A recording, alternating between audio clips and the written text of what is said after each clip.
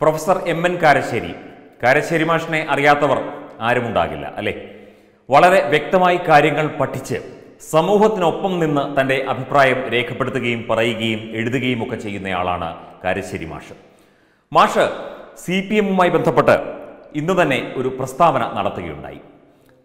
ആ പ്രസ്താവന ഇങ്ങനെയാണ്: സ്വന്തം പാർട്ടി പ്രവർത്തകർ തീവ്രവാദ പ്രവർത്തനത്തിലും മാവോയിസ്റ്റ് പ്രവർത്തനത്തിലും ഏർപ്പെട്ടിരിക്കുന്നു എന്ന് കണ്ടെത്താനാവാത്തവർക്ക് പാർട്ടി നടത്താൻ യോഗ്യതയില്ലെന്നാണ് കാരശ്ശേരി മാഷ് പറയുന്നത്. CPM-നെ കുറിച്ചാണ് കേട്ടോ കാരശ്ശേരി മാഷിൻ്റെ ഈ പ്രസ്താവന.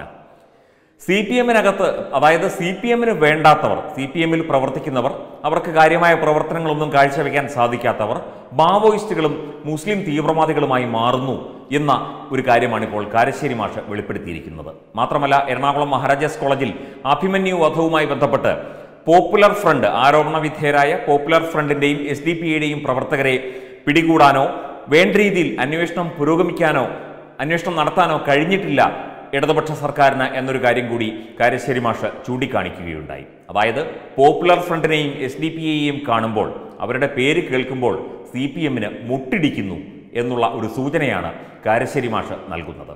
തീർച്ചയായും പല കാര്യങ്ങളും അതുതന്നെയാണ് നമുക്ക് മനസ്സിലാകുന്നത്. പലവട്ടം വർഗീയത തുലയട്ടെ എന്നൊക്കെ പറഞ്ഞ് നടക്കുന്നതല്ലാതെ അതിനുവേണ്ട അവരുടെ വലിയ സഖാവിൻ്റെ, അവരുടെ SFI പ്രവർത്തകൻ, ആ പ്രവർത്തകന് വീട് വെച്ച് കൊടുക്കാൻ കോടികൾ പിരിവെടുക്കുകയും ഒക്കെ ചെയ്ത CPM-ഉം CPM-ൻ്റെ അണികളുമൊക്കെ ഈ ഒരു വിഷയത്തിൽ എന്ത് നടപടി സ്വീകരിച്ചു? കേരളത്തിലെ പോലീസ് സേനയ്ക്ക് ഇതുവരെ ആ പ്രതികളെ ഒന്ന് തൊടാൻ പോലും സാധിച്ചില്ല. കാര്യമായി ഒരു നടപടിയും മുന്നോട്ട് കൊണ്ടുപോകാൻ സാധിച്ചില്ല എന്നുള്ളത് ദുഃഖകരം തന്നെ. ആ ഒരു കാര്യമെല്ലാം ചൂണ്ടിക്കാട്ടിയാണ് കാരശ്ശേരി മാഷ് ഈ ഒരു വിഷയം പറയുന്നത്.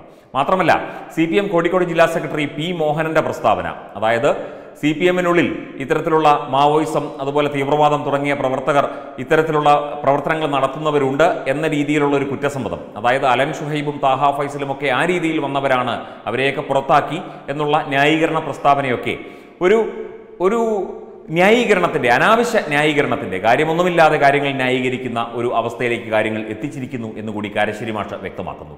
മാഷിൻ്റെ ആ ഒരു സമീപനവും കാര്യങ്ങളുമൊക്കെ വളരെ വ്യക്തമായി നമുക്ക് പറഞ്ഞു തരുന്നത് CPM-ൻ്റെ നടപടികളാണ്.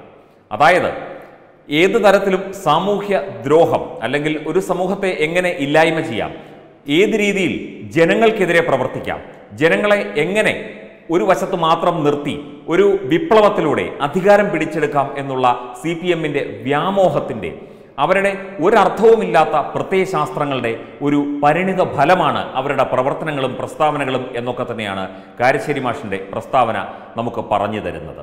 തീർച്ചയായും പ്രൊഫസർ M.N. കാരശ്ശേരിയെ പോലുള്ള ഒരു വിദ്യാഭ്യാസ വിചക്ഷണൻ, എഴുത്തുകാരൻ, സാമൂഹ്യ നിരീക്ഷകൻ, അദ്ദേഹത്തിൻ്റെ വാക്കുകൾ, എത്രയോ കാലത്തെ അനുഭവ പരിചയമുള്ള വ്യക്തിയാണ്. അദ്ദേഹത്തിൻ്റെ വാക്കുകൾ നമുക്ക് വെറുതെ തള്ളിക്കളയാനാകില്ല.